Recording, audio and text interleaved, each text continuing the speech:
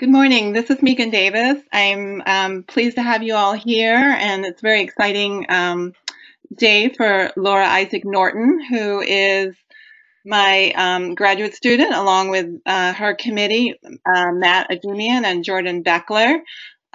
We're very pleased to be able to have Laura present her master's research that she's been working on over the last couple of years.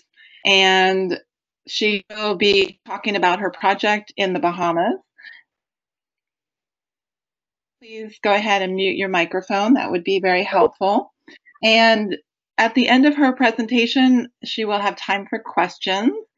I will work to moderate those questions. If you can write in the chat box that you have a question, I'll be able to do, and then we'll be able to proceed that way with questions.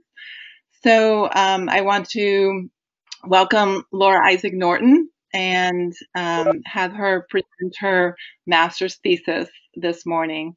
Thank you, Laura.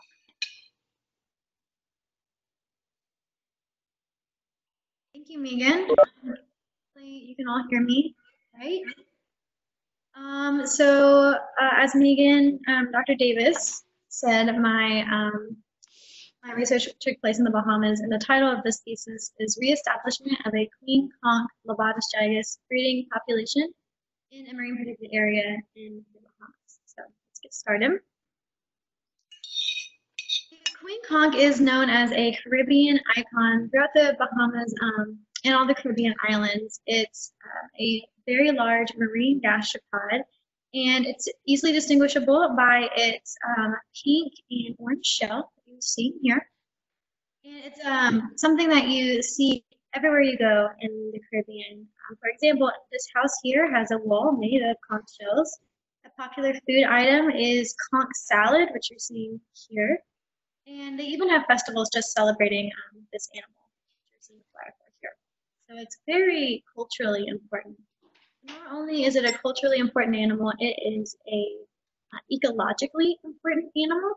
The Lobatus gigas is known to reside in sand flats, coral rubble, seagrass, and hard bottom habitats. It's an important prey item to mollusks, octopuses, crustaceans, and elasmobranchs such as sharks and rays, fish, and loggerhead turtles.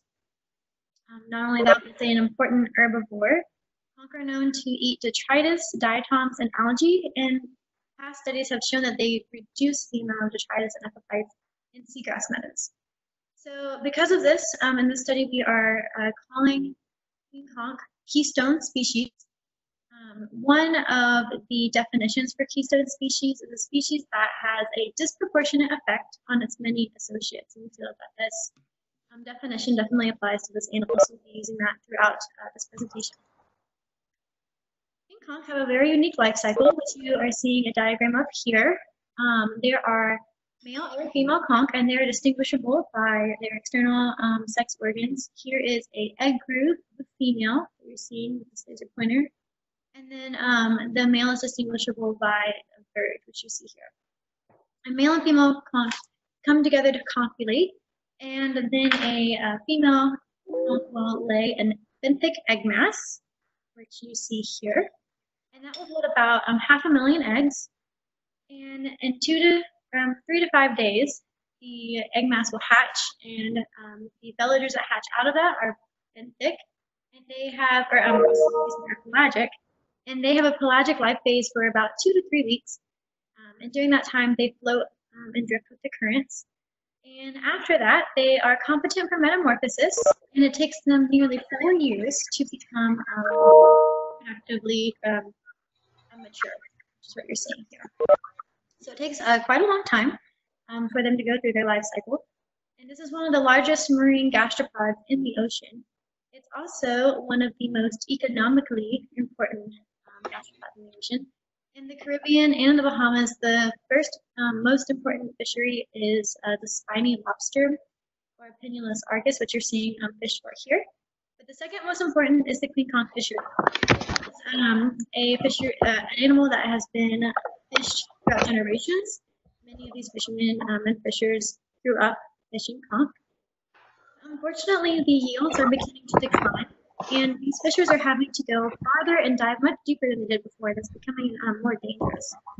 And past studies have shown that over 22 years of research, the conch breeding populations, especially in the Bahamas, are starting to decline. And that is causing quite a bit of concern for citizens of the Caribbean and the Bahamas. And the following headlines have been seen in recent years. The Tribune is a newspaper that's published in the Bahamas. And recently they announced 80% conch drop threatens the lives of 9,000 fishermen. In the Turks and Caicos, a headline said, "Love to death, the Turks and Caicos battle to save the queen conch." The Gleaner is a paper from Jamaica, how the conch stock went bust. Smithsonian Magazine published the Bahamas conch have undergone serial depletion. And the Miami Herald published, conch is mostly gone from Florida, can the Caribbean or Bahamas save the queen? So this is quite a big issue in the Bahamas, or the queen conch are in quite a dire situation. So to mitigate this, there's been quite a few management efforts all throughout the Caribbean and Bahamas, and I have shown a few here on this map. You can see in Florida, there's been a moratorium on conch fishing since 1986. In the Bahamas, scuba is prohibited, and there's a quota system. In the Turks and Caicos, they have a closed fishing season. In Puerto Rico, they have a closed season and a daily dive limit, and so on. Unfortunately, these management efforts might not be enough. In 1992, the queen conch was listed as a CITES Appendix 2 species, which means that they are commercially threatened. They can still be treated as long as it's proven to be in a sustainable way. And in 2019, the conch went under review for the Endangered Species Act, so they're still under review now. One way that, or another way other than management, that countries have gone about to protect animals that are important fisheries is through national parks. So this is a map showing the national parks in the Bahamas. I'll just orient you a little bit. Here is Florida, and you can see Miami, here where my laser pointer is. And down to the southwest, you'll see Cuba. And then out to the southeast are the Turks and Caicos. So everything else that you see here are the Bahamas, and it's a very large area-wise country. It has 700 islands and 2,000 keys that are comprised of the Bahamas Islands. So the Bahamas National Trust is the entity that creates national parks, and in the Bahamas they have created 23 national parks, and these are equivalent to marine protected areas. And some of these marine protected areas protect essential fish habitat, or EFH. You may have heard of this term before. It's a term used for vertebrate and invertebrate habitats that are important for their life phases, and those normally include reproduction, feeding, and nursery areas. So one of the heavily studied parks in the Bahamas is the Exuma Keys Land and Sea Park. And this is one of the older parks, and it has a very large population of queen conch inside of it. But unfortunately, past studies have shown that the conch in this park are starting to senesce or die of old age. And this was most likely due to lack of recruitment. As I said before, conch have a pelagic life phase. And this body of water that the Exuma Land and Sea Park is located on is called the Exuma Sound. I'm going to zoom in on that now. Here you can see it a little bit better, the Exuma Land and Sea Park and the Exuma Sound. And this has a clockwise gyre in it, or a current. And what's most likely happening is there is a lack of conch eggs being laid in the southern part of the Exuma Sound, and so that means there aren't as many conch being carried up by the currents and deposited here into the Exuma Land and Sea Park. So this box here is showing a newer park.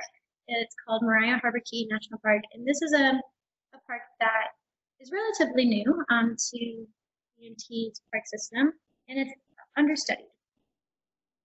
So this is where the idea behind this thesis project came from. Our idea was to aggregate a conch breeding population, and that will be able to provide eggs for other fishing grounds and for national parks like Exuma Key Land and Sea Park. And the term egg farm was coined in aquaculture when it was being used for the commercial conch egg farm in the Turks and Caicos, which are pictures of that are what you see here. And aggregating animals in these enclosures is not a novel or unique method. It's been used in aquaculture quite a lot for cobia, African land snails, apple snails, abalone, red drum, etc. So this study reimagined the aquaculture tool, the egg farm, and we're applying it into a restoration setting. So wild conch populations and enclosed conch populations have been studied in the past. And that's what I'm showing on this scale that you're seeing here. This is down at the bottom of the scale where you see my laser pointer, shows zero density of conch. And then the density increases as you go up the scale to a very high density, which is what you're seeing here in blue. Past studies have shown that any conch populations that have less than 56 conch per hectare are not productive. And when you were talking about wild conch populations, the numbers are normally reported in hectares.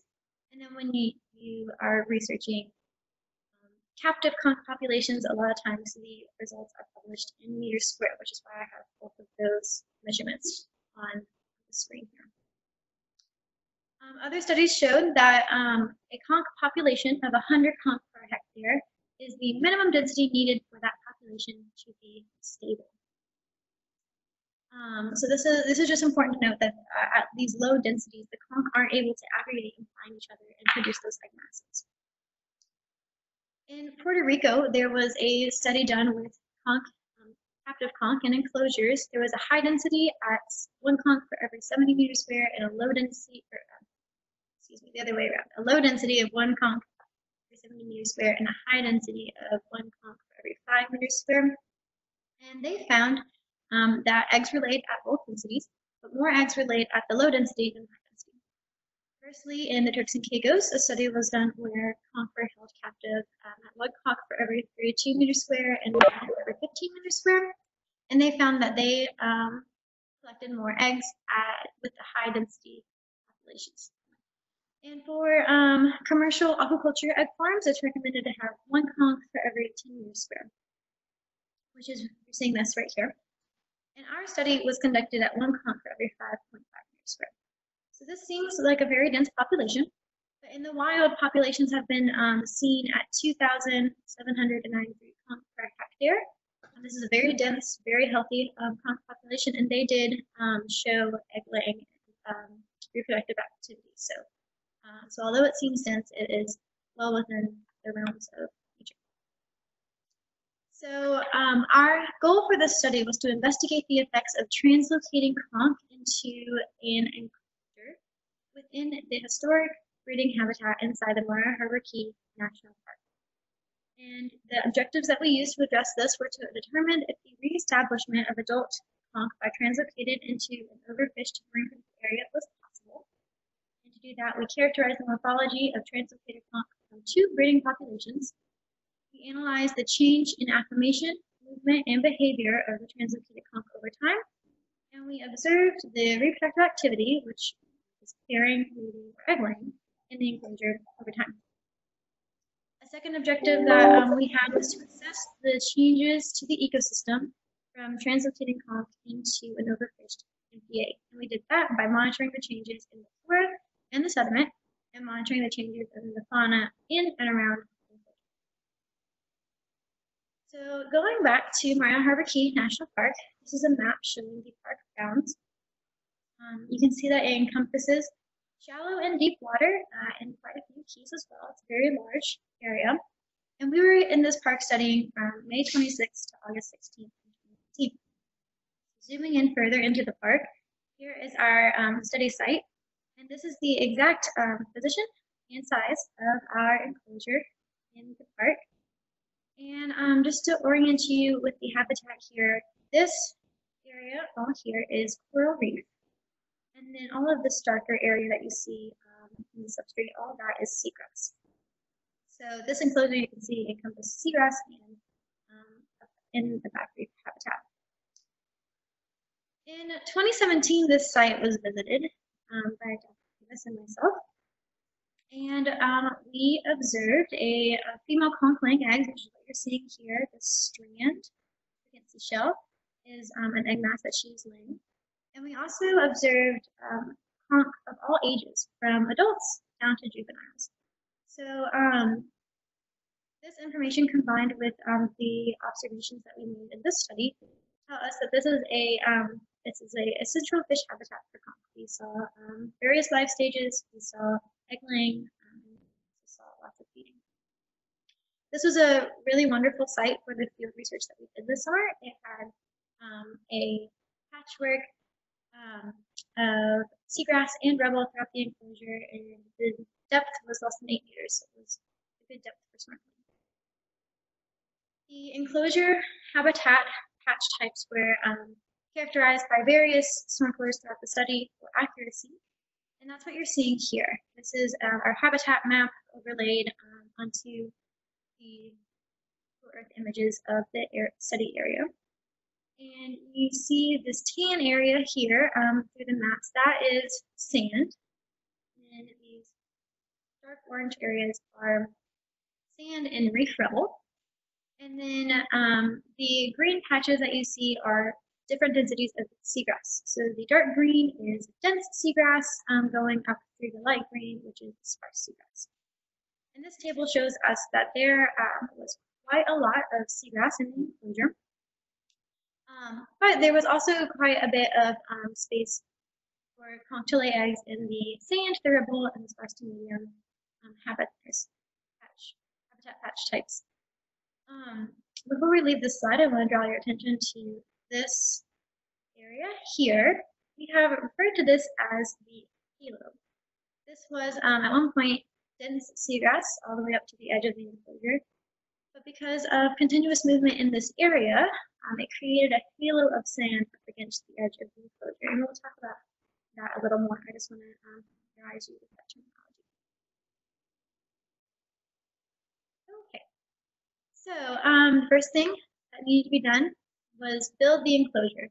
So the material for the enclosure was shipped down to the Bahamas from Miami.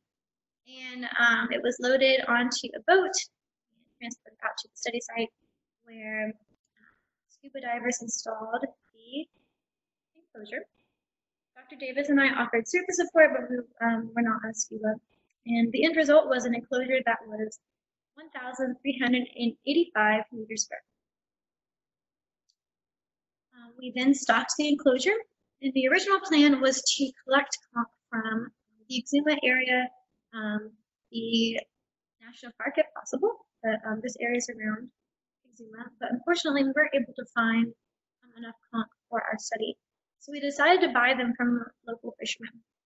And there were two fishermen that we bought conch from, and one of them fished at the sandbores, which is at the tip of the tongue of the ocean, which is what you're seeing right here from the laser pointer.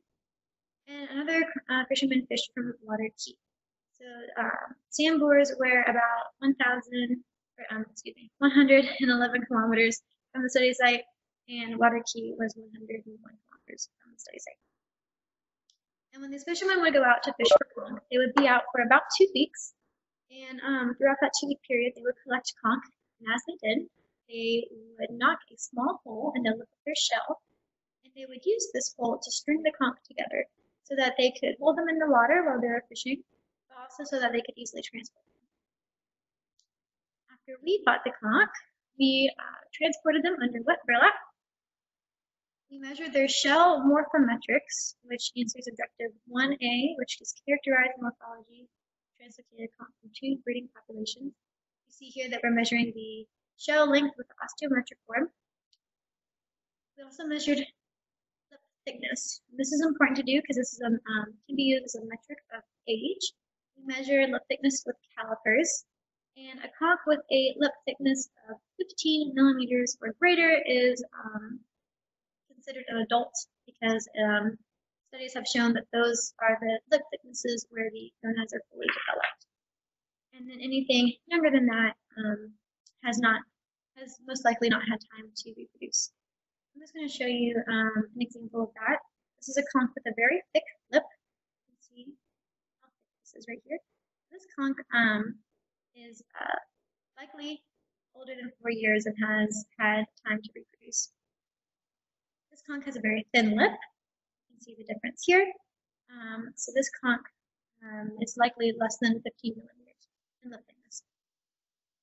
This table shows that the conch from the sandbores had a thicker lip thickness and a shorter shell length than conch from water key. So this is just telling us that the conch that we bought from the fishermen from the sandbores were on average older than the conch from water key. We also identified the sex of most of the conch in the enclosure, and our sex ratio was very close to 1-to-1, which is what it is in wild populations. Our ratio was 1.1 females to 0.9 males, and of those, 67% were adults or had a lip thickness of greater than 15 millimeters. After we measured morphometrics, we tagged the conch. You can see that we tagged with a livestock tag. And we also added a secondary tag with underwater epoxy, which you're seeing here. We then stocked the conch in the enclosure. There were 251 conch in the enclosure, which is equivalent to a density of 1 conch every 5.5 meters squared, or 1,881 conch per hectare. So I divided the enclosure into different zones, and this was to aid with sediment collections and our benthic surveys, which I will go into a little bit more in just a second. I just want to familiarize you with this diagram of the enclosure. You can see that we had numbered buoys around the edges of the enclosure, and that was to aid in navigation.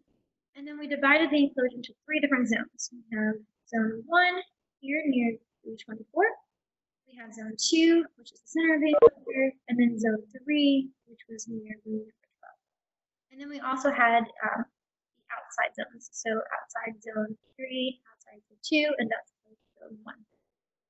And the conch on this side of the enclosure had green tags, so we called them just the green side.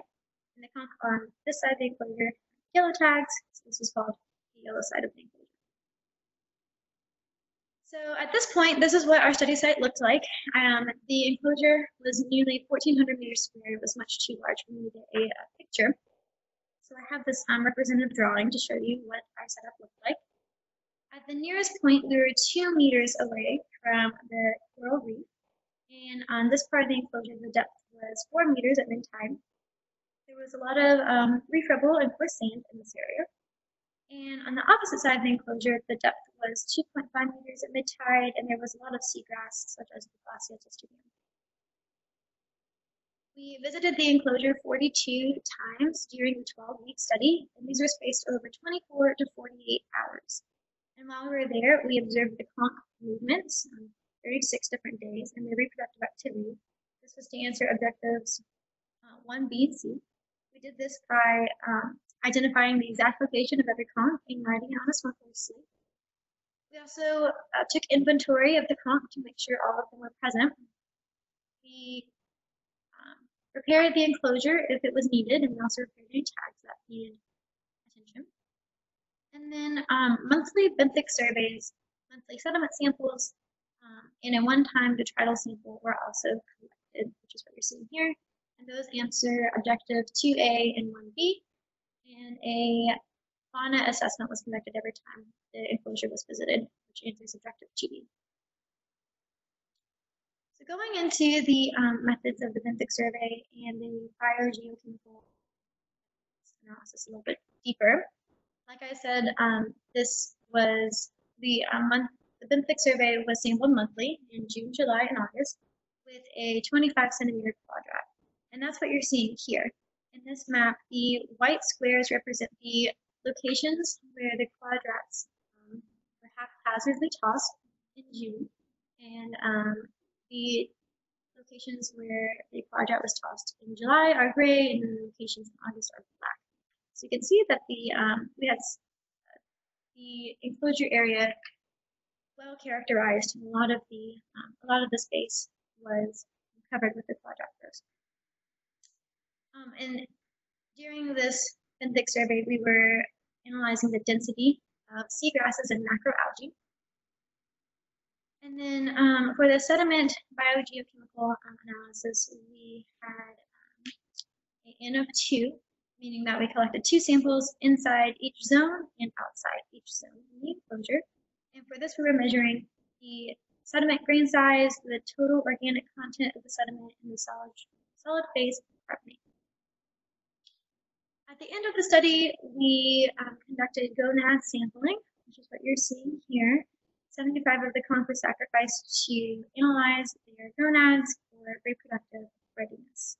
This is a male gonad that you're seeing here with the orange. Female gonads are this cream color. And then this is how the gonads were sampled for histology.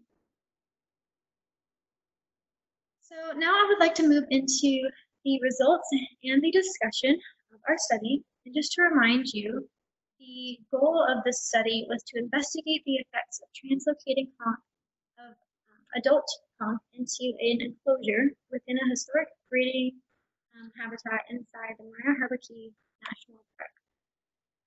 And our objectives to do this was to determine if reestablishment of adult conch by translocated into an overfished cave was possible.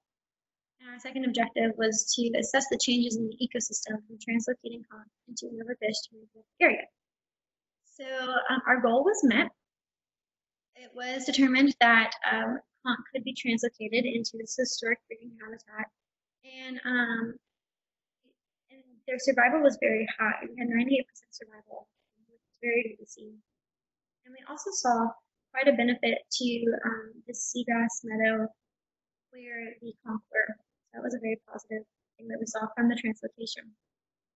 We had expected to see egg masses being laid this summer, but none were laid, which is puzzling. So during this discussion and the results, I'm going to go through some other studies that were similar to this and showed egg laying and compare them to our study. So I'm also going to be presenting some of the interesting environmental changes that we saw as well. We're going to start with temperature because temperature is an environmental trigger. And that's what you're seeing in this graph here. On the y-axis is the temperature in degrees Celsius, and the x-axis is the date. And we used a Hobo data logger from onset to monitor the maximum and minimum daily temperatures, which is recorded here in this graph. The maximum is this dark gray line, and then the minimum temperature that we saw is this light gray line. So our temperature range was 27.4 to 32.6 degrees Celsius. And this is comparable to the Turks and Caicos study that I talked about before. And their temperature range was 27 degrees Celsius to 31.5. And those temperatures are represented by these red lines here. So you can see that most of our temperature is between these confines. And then in the Puerto Rico study I talked about before, the average temperature was 30.3 degrees Celsius, which is that blue line. So because of this past literature, it's not likely that temperature was the reason that the conch did not rise in the summer. So moving into our biogeochemical results. As you remember, we measured the organics in the sediment and the carbonate composition with loss on ignition, which is being reported at the top of the table here. I'd like to bring your attention to the organic measurements. In the Bahamas, a range of organics was found in an enclosure study that was 2.7 to 4.4% rate. And you can see that our measurements are within those ranges.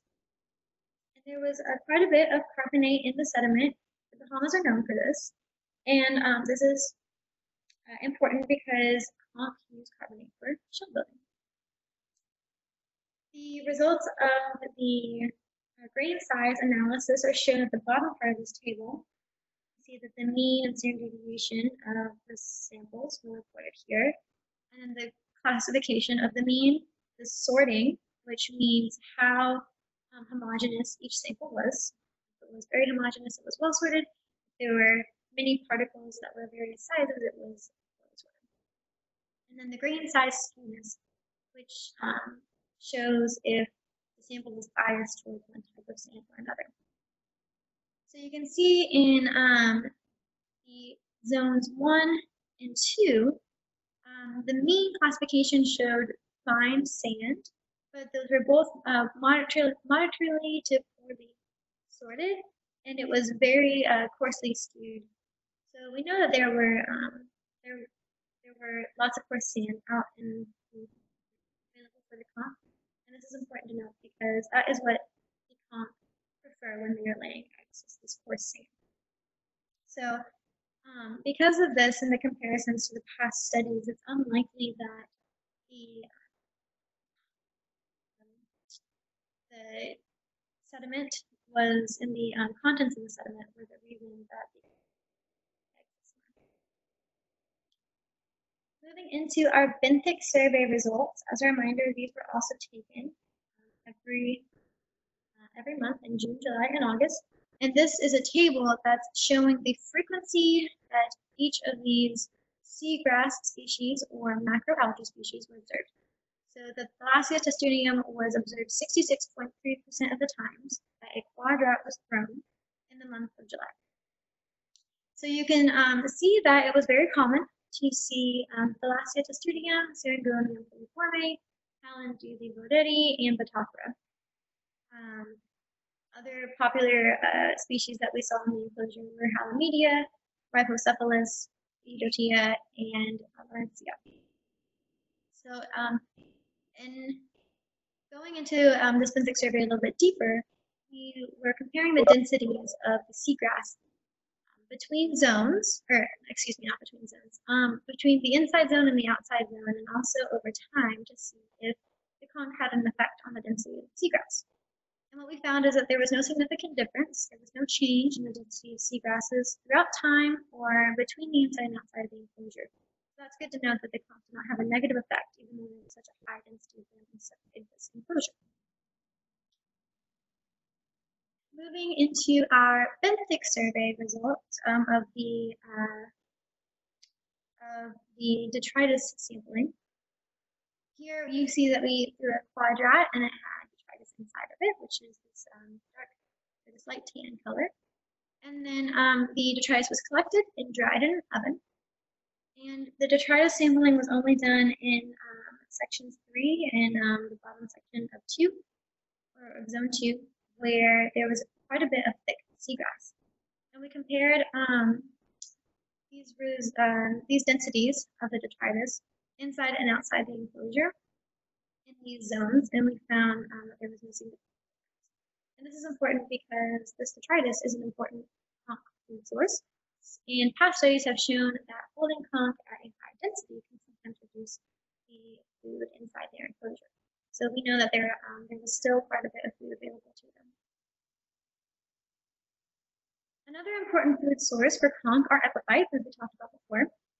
And although we did not measure the amount of epiphytes on the seagrasses in the study, we did measure it pictorially. And so that's what I'm going to be showing here. So you can see that at first there were not very many epiphytes on the enclosure structure. So over time, it starts to grow quite a bit. And this is week 8. And by week 10, there's quite a bit of growth in the enclosure structure. And by week 12, there's a surprising amount of epiphytes that you see here. But I'd like to note that you can tell how far up the conch reach because this whole area of the enclosure is clean and free of epiphytes from where the conch have been eating them. So just another view of this. This is a top-down view, and this is the outside of the enclosure. And you can see that there are quite a bit more epiphytes and detritus outside of the enclosure than there were inside the enclosure. So although there was a visual difference in epiphytes and detritus, there was no significant difference. And from this, we concluded that the lack of food is not likely the reason for the lack of reproductive behavior in the study. We do know that the conch were using this energy that they were gaining, feeding, for something. You can see here that this conch has quite a bit of shell growth all around its lip, and most of the conch healed the hole that was in their lip after about 4 to 5 weeks inside the enclosure. Really interesting observation. Now I'm going to move into the kernel density distribution analysis, which is what you were seeing here. And these are analyses that take spatial data and they calculate where the highest percentage of measurements are, and then the next highest percentage, and so on. And that's what you're seeing in these maps. So like I said before, movement data was taken, and each conch's location was measured every 24 to 48 hours. And for these kernel density distributions, 2 weeks of that data was compiled for each month. So each of these black dots that you see on this map here represent one conch on one specific day. So what I want to draw your attention to in June is this red area against the edge of the enclosure here. And this is the continuous movement in the heavy traffic I was talking about earlier that ended up creating the halo area. And something that happened between June and July is all the conch started to heal up their holes. And so it seemed that there was a connection between the time that many of the conch healed their holes and then the time that they started moving out towards deeper parts of the enclosure, which is what you're seeing in July.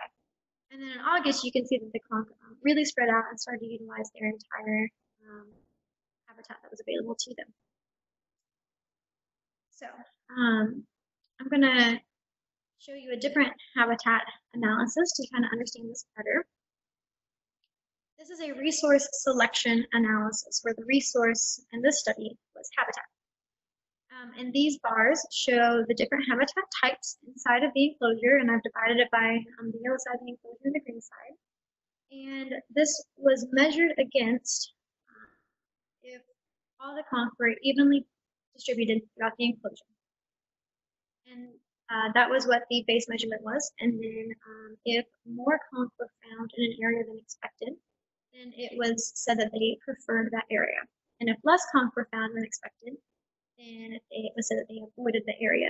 And if there was no significant difference, then the conch were indifferent to that area, which is what these open bars are saying. So just to point out a few patterns, it seems through the month of July, conch preferred the halo area, which is what you're seeing in these gray bars, these plus signs. And at the same time, they seem to avoid the sandy areas and the reef level areas. So this is really interesting, and this similar behavior was observed on the green side of the enclosure, which is what you're seeing here. There was a preference for the halo, an avoidance for sparse seagrass, as well as avoidance of the sand and reef rubble areas. So as the summer went on throughout July and August, the conch did not have very many preferences or avoidances for habitats. They were pretty indifferent. Really interesting note, and it's good to know that the conch were utilizing their entire habitat. So I'm bringing back this scale that we talked about earlier, the density from 0 to a very high density of conch. So we know that temperature is likely not the reason for conch laying eggs, and it's not likely the reason for that they did not have enough food. So it's possible that the density was too high in the enclosure. But we've seen in past studies that eggs were laid in enclosures at various densities, and that natural populations can be very dense, and they see egg laying as well. So it's likely not an issue with density. And past studies have put conching enclosures much smaller than ours. One very small enclosure reported was 28.3 meters square. And the enclosure that we used was nearly 1,400 meters square, which is 50 times larger. And our enclosure size was similar to the one used in Turks and Caicos, which produced quite a bit of eggs. So it's unlikely that density or area was the reason that the conch in the study did not lay eggs. So moving into the fauna observations, translocating these conch into an overfished area correlated with some really interesting results.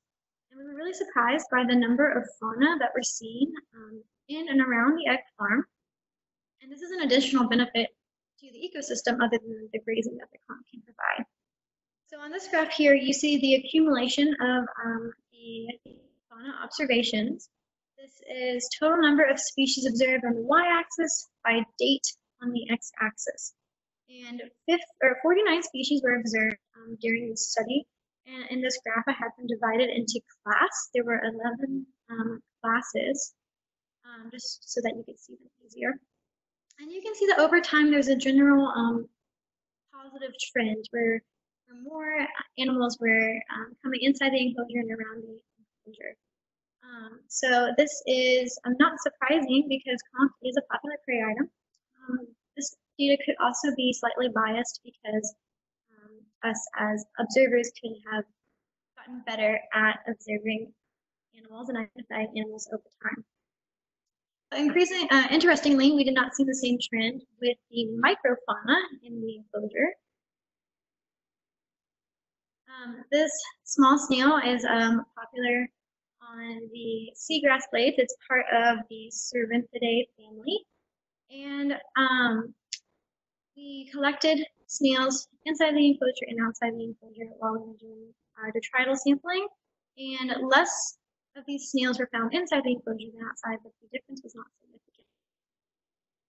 So to understand if the fauna observations that were made inside the enclosure were characterizing the area well, a species analysis curve was produced in Primer, which is a program that uses permutations to conduct these models. So you see here on the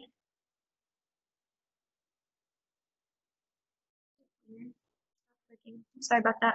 On the y-axis, you can see that we have novel species, and then on the x-axis, you see that this is time and days. And just to remind you, the number of species that we observed in total was 49, and the model predicted that the maximum number of species in this area was 49.88. So we were able to characterize 98% of the fauna population inside this area, given the sampling method that we used. So this is a pretty positive result. And just going through to show you some of the different animals that we saw throughout the enclosure. For our invertebrates, going from left to right, we have a horse conch, a helmet with a sea biscuit, and this last picture on the right is an octopus feeding on a conch. This was the only conch that we lost to predation, which was pretty impressive. And then for the vertebrates, we have a southern ray, a barracuda, which you see in the middle picture, and then quite a few green sea turtles. So why didn't the conch lay eggs in the enclosure? It appeared that all the conditions were right for egg laying when compared to other studies. So it's still pretty puzzling why these conch didn't produce.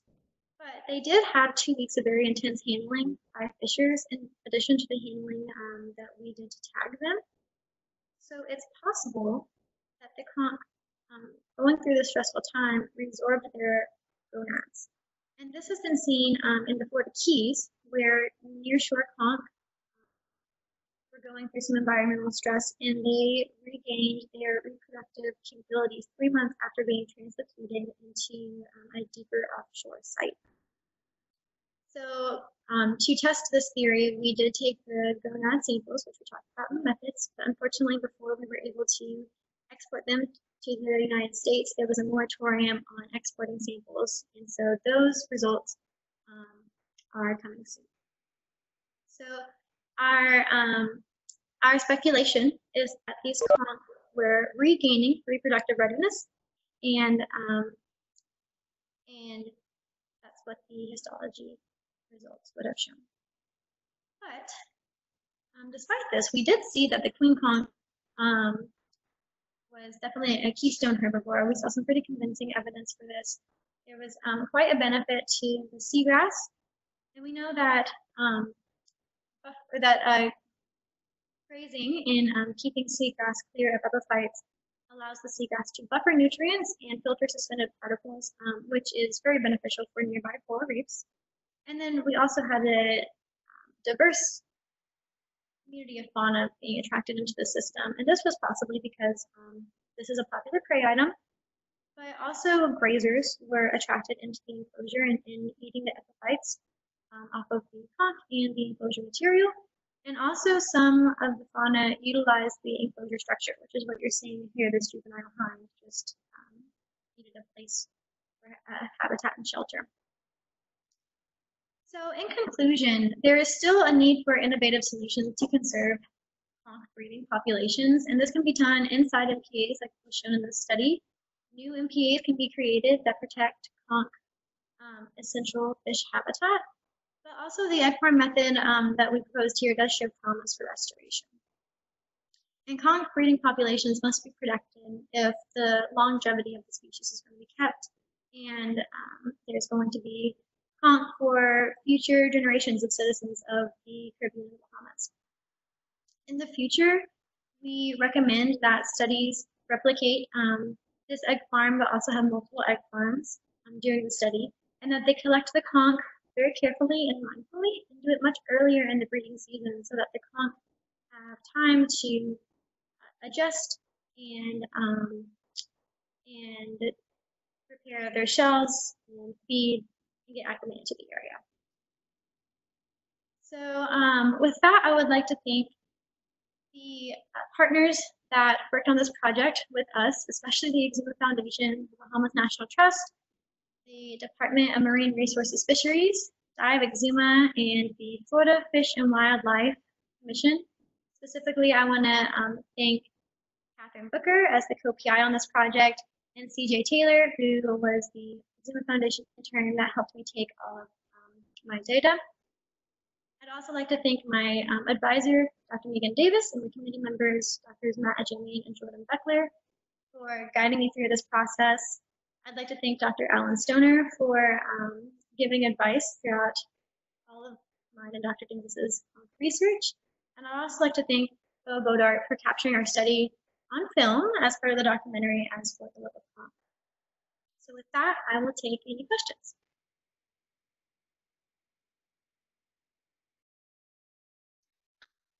Off mute and give Laura a great applause. Thank you, Laura.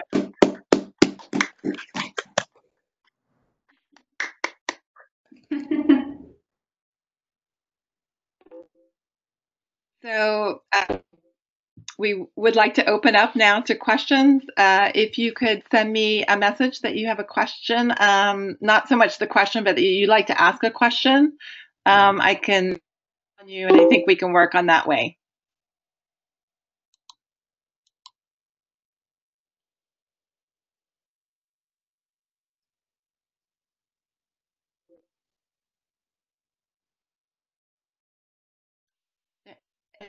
I'd like to ask Laura a question.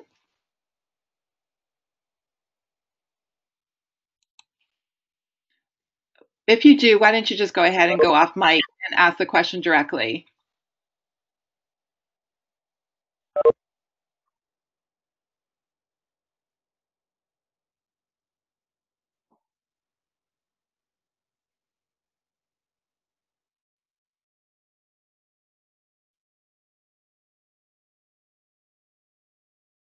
Any questions for Laura? Hi, Laura, this is Clay Cook. Can you hear me? I can hear you. Who's speaking? Clay Cook. Hello, Clay. Just one question. You showed some initial measurements of shell length and lip thickness. Did that change at the end of your study? We did not measure the end lip thickness and shell length for all the conch. We do have a subset of that information, and that has yet to be analyzed. That's a very good question. That's something that that many people have asked us. Yes. Okay, thank you.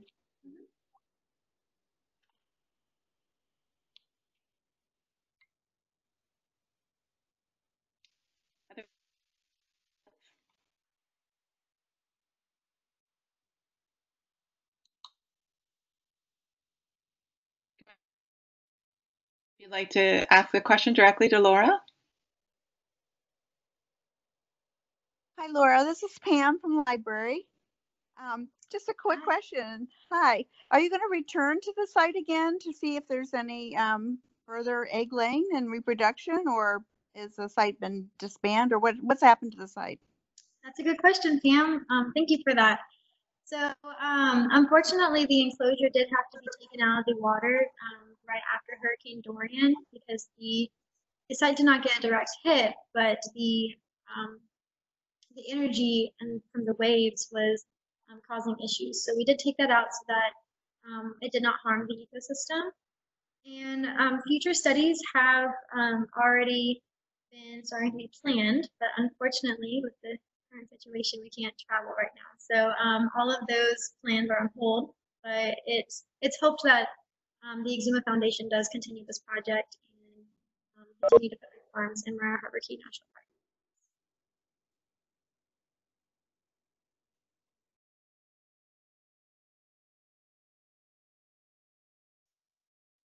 Hey Laura, it's Madeline. Can you hear me? I can hear you. Okay. So my question is, in these plans for the future studies, are they planning a longer term study? It sounded like it was potential that the conch would have reproduced if they were given more time than 3 months. Yeah, that's our hope, that they would have reproduced given more time. And those conch are still in the national park, so they might do that on their own. It's my understanding that the future studies will be able to take place for a lot longer since the Exuma Foundation is based in Georgetown and they have access to a boat and are able to go and monitor that for a longer period of time. Great, thanks.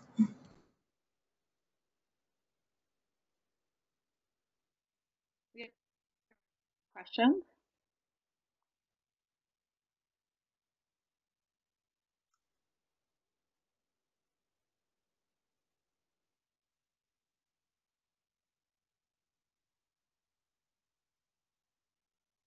For Laura?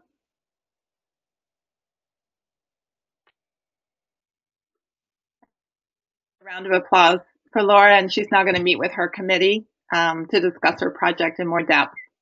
Thank you all for joining her today. Good job.